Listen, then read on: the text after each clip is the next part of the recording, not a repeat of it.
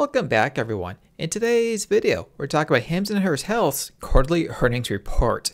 And boy, is it a doozy. By the way, the stock is up 8.3% after hours. And Shamow says, by the way, she's here in the picture, also right here in the corner in the picture, in the camera. By the way, yeah, she says to like and subscribe.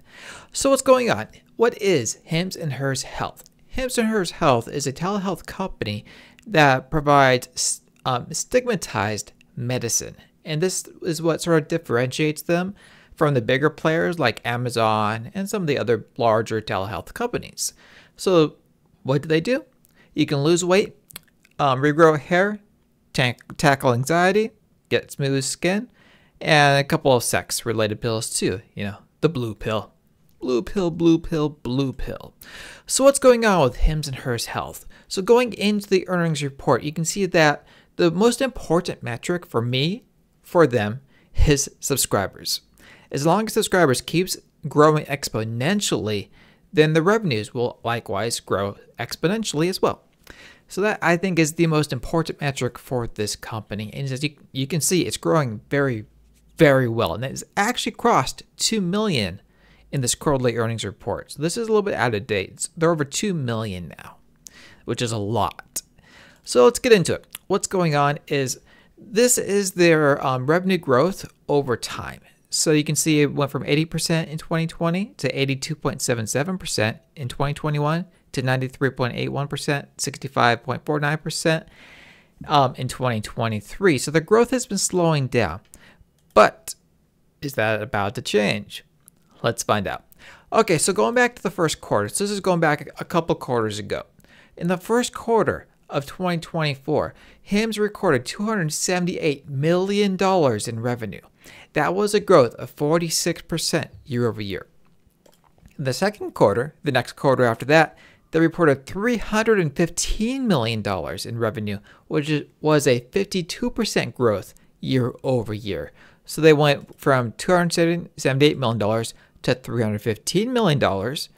What did they do last quarter? Last quarter, they did $401.6 million for 77% growth year over year. So that growth is actually accelerating. So just look at it, 46% to 52% to 77%. By the way, ignore the net income. That's mostly due to a tax provision, so ignore that number. It's not going to last. Ignore it. Ignore it. However, adjusted EBITDA is up 317% year over year. It's a newly profitable company, as you can see here, or as you can see in one of these charts, this one. So yeah, HIMS and Hers Health is a newly profitable company, but they're growing significantly. However, due to them being newly profitable, their year-over-year growth for the bottom line is growing huge. Big league. Big league. Look at these huge numbers. But yeah, again, the most important numbers are subscribers, which they recorded 2 million in the last quarter, up 44% year over year.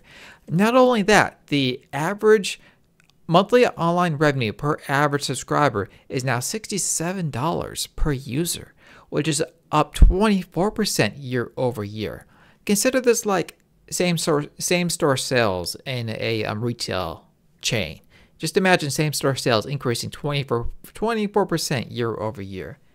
Actually, even beyond that, imagine this being the average person's ticket at those stores. It is huge.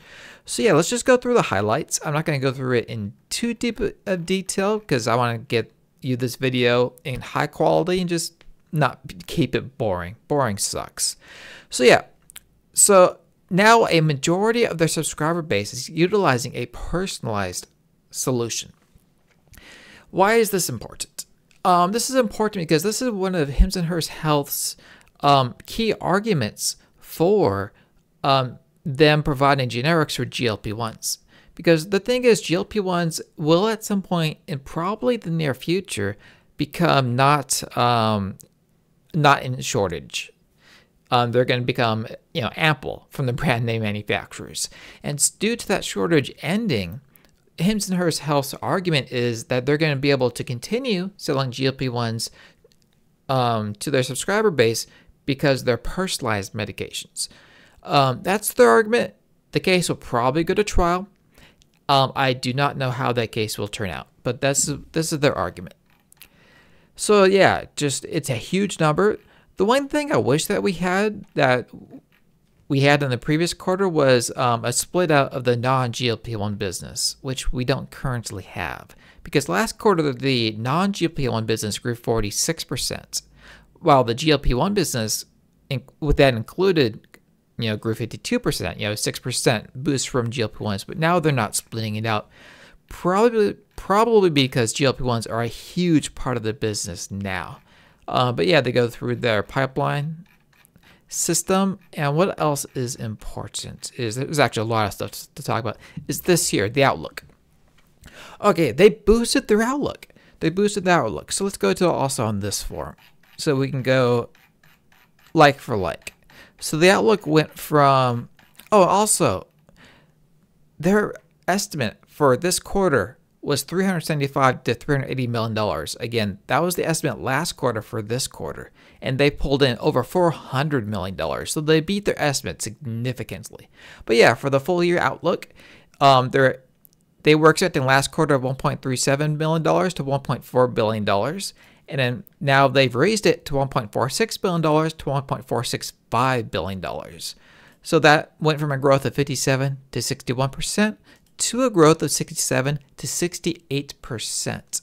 So that growth is now re-accelerating from 65.49% to 67 to 68%.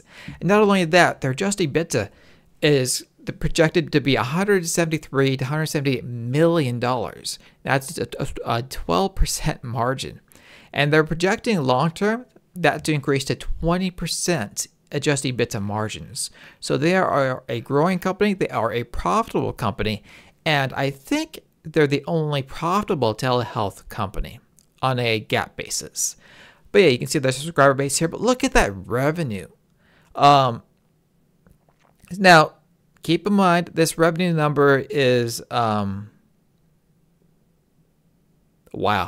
That's all I have to say about this one. It's insane. This is an insane revenue number, just quarter over quarter, and then also year over year. I mean, it was like clockwork, just gradually increasing exponentially. Then just boom. This last quarter was just the GLP-1, boom. It's insane.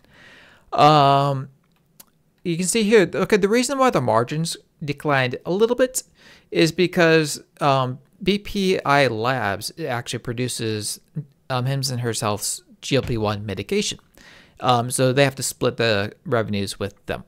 Or yeah, they have to split the revenues with them and also the profits. So right now it's sort of split, but HIMS and Hers Health did purchase a 503B compounding facility from Medisource RX, so they can produce these GLP-1 medications themselves without having to rely on a third-party provider. So that's great news there. And this is also a really awesome chart. So what this is this is as a percent of revenue, basically how efficient the company is running year over year. So example, marketing last year was 51% of revenue.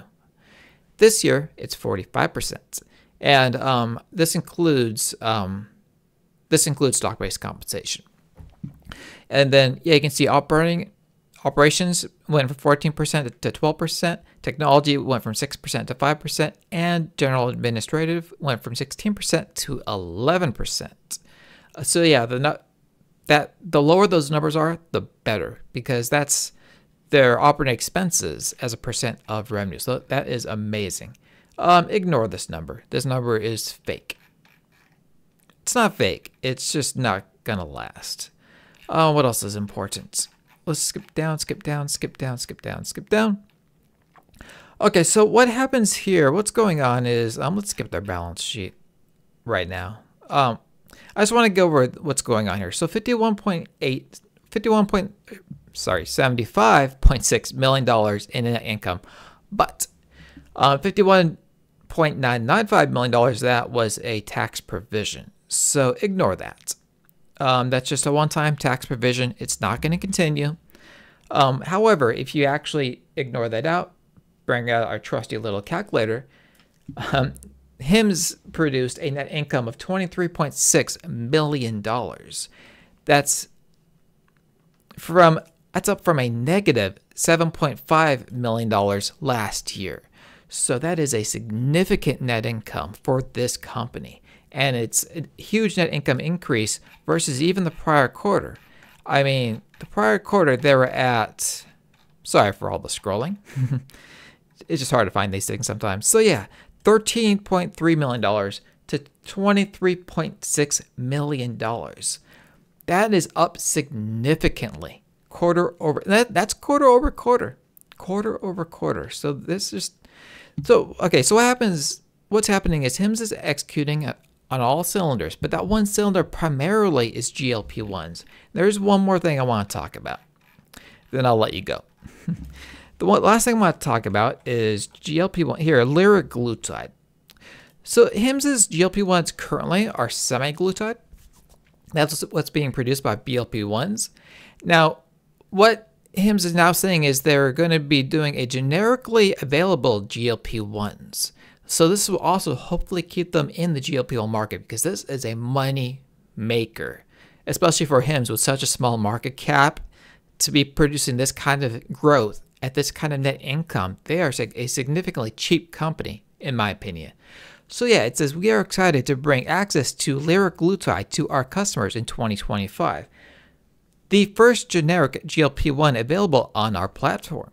We have already confirmed a core supplier for this edition, over the next few months expect to finish completing test and batch validation, as well as confirming certificates of authenticity. So what they're doing is they're hedging their bets. So if semaglutide gets blocked, then they can do this liraglutide or maybe something else. And it's not just GLP-1s. HIMS also does all those other medications. They do all these other segments of this system. So it's not just a GLP-1 business. Remember, last quarter, the non-GLP-1 business grew 46% year over year. So even if GLP-1s went to zero, HIMS is still a significantly growing and significantly profitable company. And yeah, they are firing at all cylinders. This is an awesome report. And guess what? I even Googled, or binged in this case, liraglutide for you. And it says, liraglutide is available under the brand name Victoza, and there's currently no generic version.